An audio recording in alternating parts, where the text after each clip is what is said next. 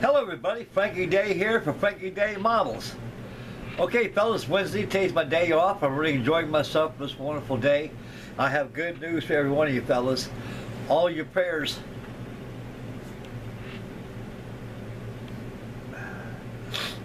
has been answered. My wife gets to come home tomorrow. I prayed, you all prayed, and all our prayers together has come together as one big prayer, and God has brought my wife back to me tomorrow, and I'm very happy. I only don't do this, shed a tear or two on YouTube. Old men cry too, and I'm glad that my wife is coming home tomorrow, and she's doing fine, and she's doing real well. And while I'm working, we're going to have somebody here who can stay, and I'm going to pay these people out of my own pocket to live here with me and my wife, to take care of my wife for her remainder years until death does us part. And to be here to help my wife out when I'm working, because I have to work, fellas, you know. I'm living on 3 pensions right now, you know, and a job. And it takes all that just to keep my head above water and afford to buy these things. So, all's good, all's well. I'm back in the pilot seat again, and model building mojo is now kicked in. And I've been working on my F2B brisket card kit here. I got this much done on it so far. I got the fuselage done on it. I got to button up this side right here to make it look like this over here. So I'm going to be working on that today a little bit. I'll be in the videos coming up real shortly. I'm preparing this for a model show. You got a paper model show coming up on the 25th this month. It's at the Wright Brothers International Airport here in Dayton, Ohio. So Mr. John Sachs, my good friend, I think he lives in Ohio too, and he'll probably be there. He's one of our fellow YouTuber model community gentlemen. A very nice man with a very nice smile. I met him once at about a year ago at the Paper Model Convention. He was quite amazed at the collections I had, and so that's good to know that got people want to come and see old Frankie Day and his colleagues at the model show. Okay, we're getting back to the Shiden here. Behind me, I think it works best for me, guys, to explain things I've done on this kit. I like these slides. I can thank Brother Bill from Panzerman Bill's Bunker for inspiring me to show my update build report status recorded here in stills. Okay, we're gonna come over. We're gonna zoom over behind me, and we're gonna take a look at the progress done on this. And I explain things as we go along. And a little show and tell going on too, little teasers here for the upcoming videos coming up this year, guys. I got a lot coming your way, fellas. It's just now that all this family stuff with my spouse and everything, and it's kind of pulled me back away from the bench a little bit. So, like I said, I'm back in the pilot seat now. Flaps up, like Martin says, chocks away, and we're going to the clouds, guys. Okay, we're going to zoom this bad boy in here and take a look at what Frankie Day's got to show you guys for the progress of this beautiful Kanawashi Type 21 N1K2 Shiden, AK by the Allies, not the Allies, but as foes, as the George, the high altitude interceptor bomber. Okay, there's the kit right here, guys. What I bought, what the kit comes out of. This is very old. I bought this, I rightly don't know when this kit first came out, but this is a 70s model. I remember buying this thing at the Mad Modeler Hobby Shop in 1977 with a price tag of $19.95. 1995 back in the mid-70s, late 70s, was a top shelf price for any model that you could buy. And at the time, the Japanese were the killing fields of the 70s. Now it's China. And Japan's produced a lot of great kits. Hasegawa, Bandai, Nishimo, Fujimi. and a host of others that came out. And their kits were very great, and they introduced a lot more new precision moldings compared to the domestic type that we're all used to having since boyhood. Okay, let's get this out a little bit too high right there. There, that's perfect, guys, right there. That's good. I'm sorry, guys, I didn't mean to fuss this like this. Okay, this is the box it comes out of. It's all Japanese. Instructions Japanese. Everything's Japanese. Okay, in the beginning, I primed inside the fuselage. The plastic of this kit is very thick. I mean, very thick and very strong. It's not brittle, but it's very strong. And it takes a lot of sanding here and there to get this stuff to look right. The kit is actually virtually, there's no flash on this kit at all. Now, like around here, the edges right here, I took the back of a number 11 blade over here. Don't use the cutting edge of the blade. Use the back of your number 11 blade when it comes to scraping. You'll want to preserve that edge for your cutting. There's a little bit of flash around the wing root there, so the back of that blade, I kind of filed. I noticed this on the after I primed it. Even right across here, you can see. This is all got to be scraped out flush with the bottom of the wing root to the fuselage, so the wing will sit properly. And it's primed right here. We'll go to the next still here. Here's the engine. There's about 70 parts of this engine so far. Now this engine ain't done yet. See these little prick points coming out here around the governor ring here? These are wires. They give you tubing. I think they give you about 18 inches of tubing. This tubing plugs in here and it goes right around the cylinders to the back end and it plugs in behind the exhaust ring. These right here, I think you got one tubing come out of here and plugs into here. The same thing over here into there. But the rest of these go around behind the rear cylinder. And you got exhaust baffles that go on there too, got to be spinning on. So I'm going to put this engine in pretty much last of the sub-assemblies and do all the plumbing. So right now, this engine is pretty well done at the state of construction. It needs to be plumbing with the harnessing wires on there, with the tubing that they give you the kit.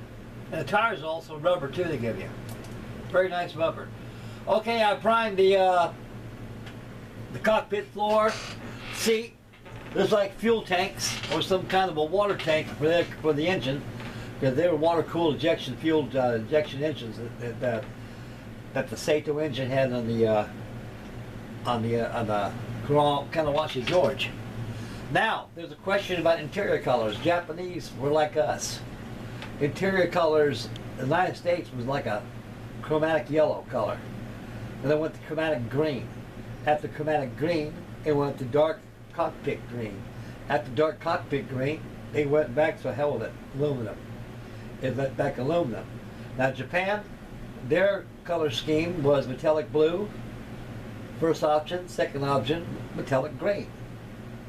Second option. Third option is different types of greens they used. Japanese interior green, wherever they used. And they experimented with different colors too. But in the beginnings they used blue, metallic blues and greens. Now since this aircraft appears to be the first operation aircraft, this is going to be painted an overall orange color, instead of the Japanese navy green with aluminum undersides or white. Okay, these are all primed to be ready to paint it. So Frankie Dave's mixing paint right now with his airbrush. This was the first option. I decided not to use this. I said, hell with it, I'm not going to use this blue. It's too dark. I don't think it works right. It may be good on hot rods, or it might be good blue. So I'd like to go play it safe by using metallic green. Thumbs up, not for long. There's the engine in close and detail, the other perspective view of it. That's what I'm trying to say, guys. They plug in right across here, and they go right back, and they plug right back in there too. The harness wires. Of course, this axle spins really freely for the prop to spin. There you go, the green, metallic green. Airbrush, the air injection system right here, and there's the water goes through there.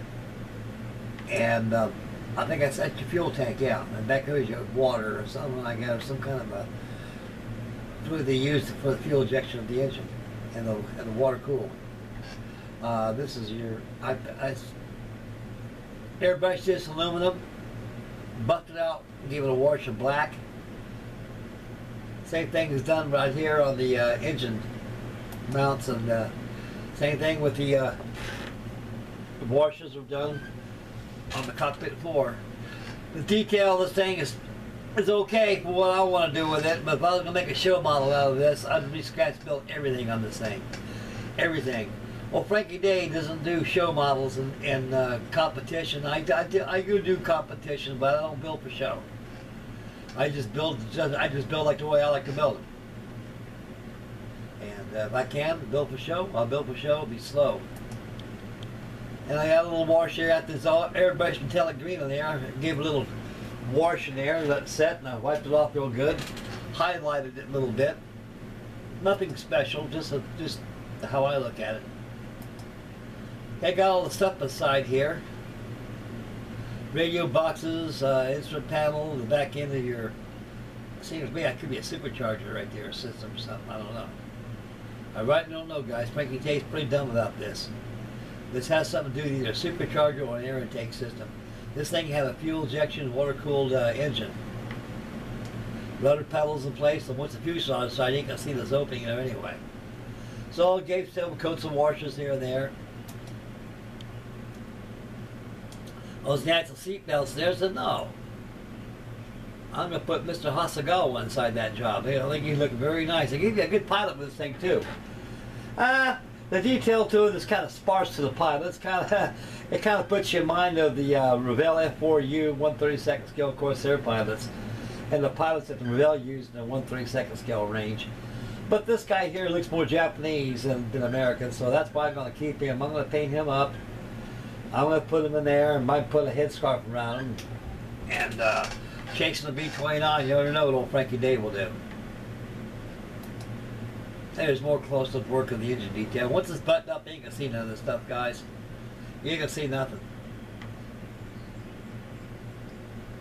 A model this size leaves a lot of detail. There, it's all buttoned up. I've been doing a little light sanding on there. I'm going to have to add some filler right across through here.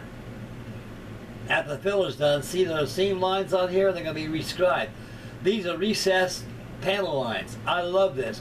For 1977, they finally get the picture of not having Rosie the Riveter get nuts in overtime by posting 1,000,001 rivets all over the place. You have to sand them down to low relief just to make it look like something.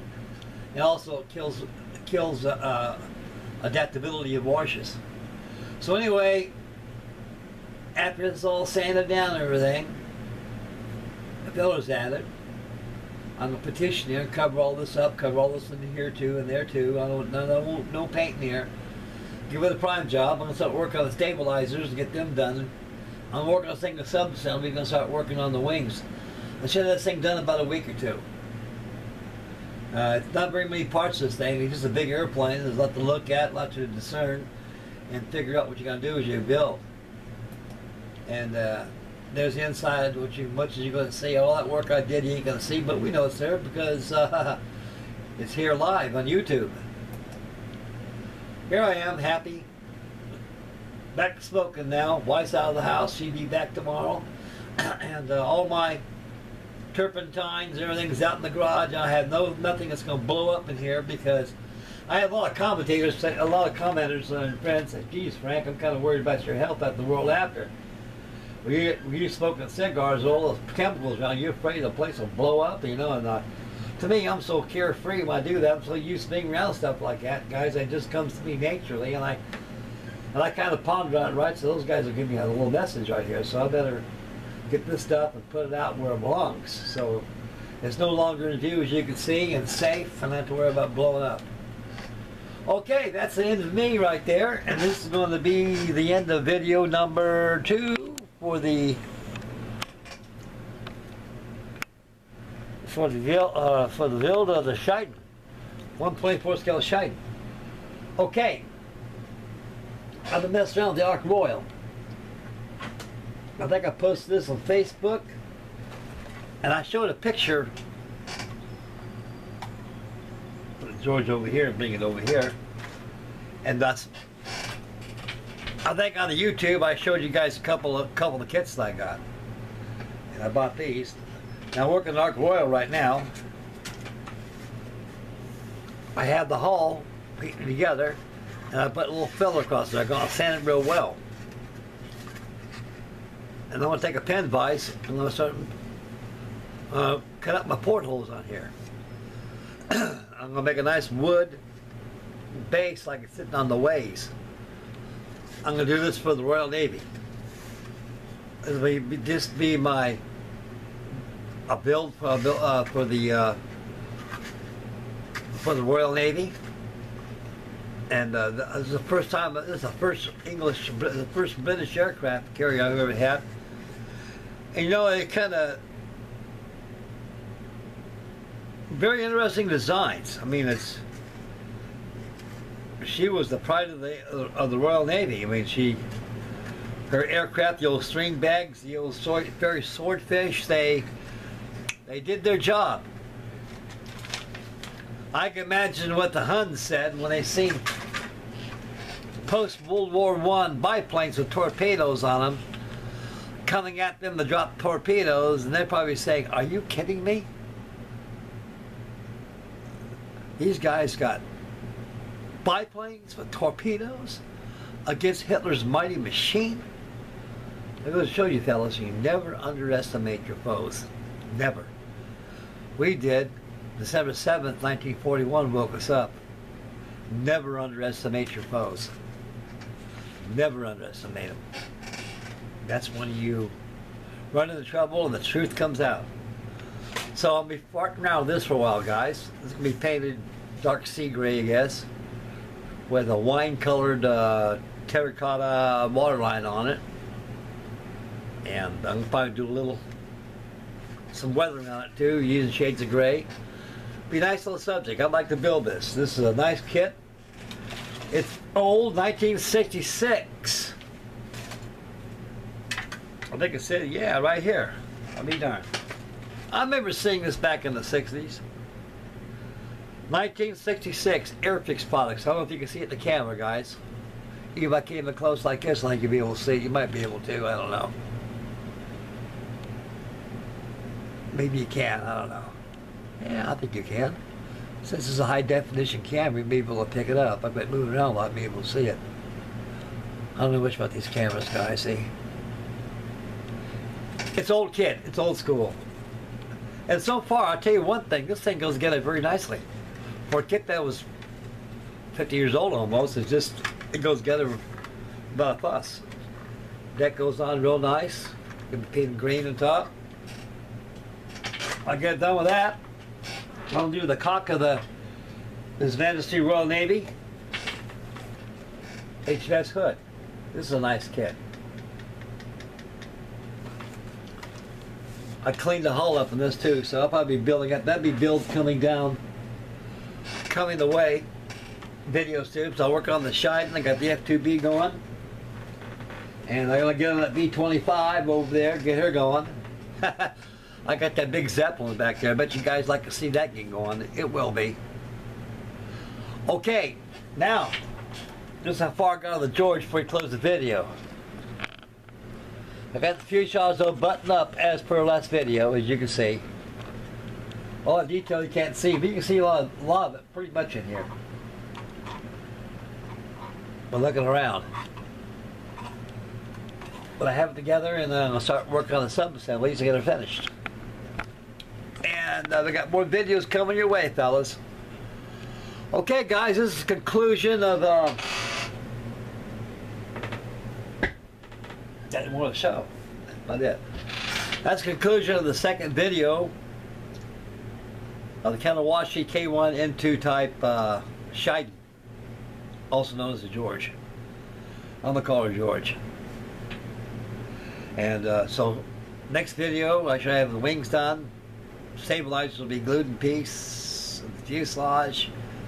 All sub-assemblies be all done, ready to put together, and get her painted, decaled, and put in the box, and get it ready for the show on the 25th. Then I'm gonna hop on the brisket over here and get some leeway done on her. And then I'm gonna work on the Ark Royal and hop on that B-25. So I got lots shaking your way, and Frankie Day's happy now. My mama